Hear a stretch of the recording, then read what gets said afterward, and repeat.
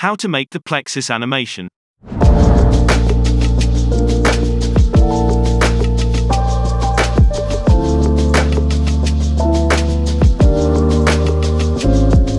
Today's video is sponsored by Tom Hanks.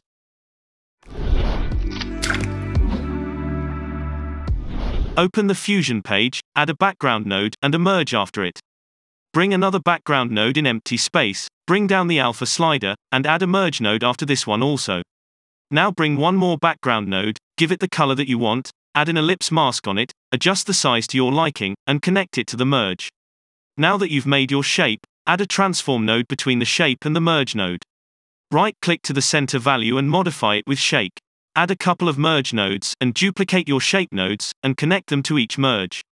Select the transform node, go to the Modifiers tab, and hit the Reseed button few times. Do this for every transform node, so that you can end up with different animation for each of your shapes. Bring a paint node, change the mode to polyline stroke, draw a 3-point shape, and adjust the size, softness and the color to your liking.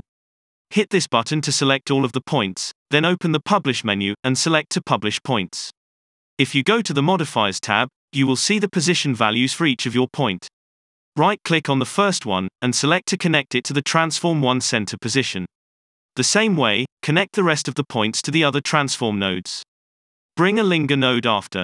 For this you need to install the Reactor plugin and activate the linger tool. Increase the frames of the linger, and connect it to the merge node. Now you can select this merge node, and animate any parameter of your Plexus shape.